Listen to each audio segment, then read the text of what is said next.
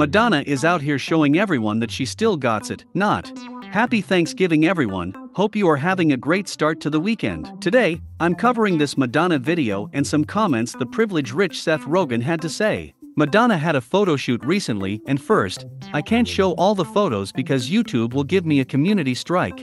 Yes, I know, there are music videos that show more than my channel, but because I'm a small channel and not a famous artist, I will get a community strike. I know from experience.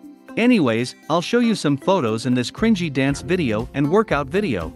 Let's take a look. In my opinion, this is total cringe and just fits in perfectly to what our society has turned into. People that want to stay in the limelight no matter what the cost. She doesn't even look like Madonna and her age doesn't match her face. She should move on to something less exposing, and I'm sure she would be a success in that. In this video she moves like a 63-year-old and her body and face remind me of someone in a costume. If you look closely, her hands do match her age. Yuck, sorry, I can't watch any more of this video. In the next story, Seth Rogen, who is apparently worth $80 million, told another millionaire to deal with the fact that his car got broken into.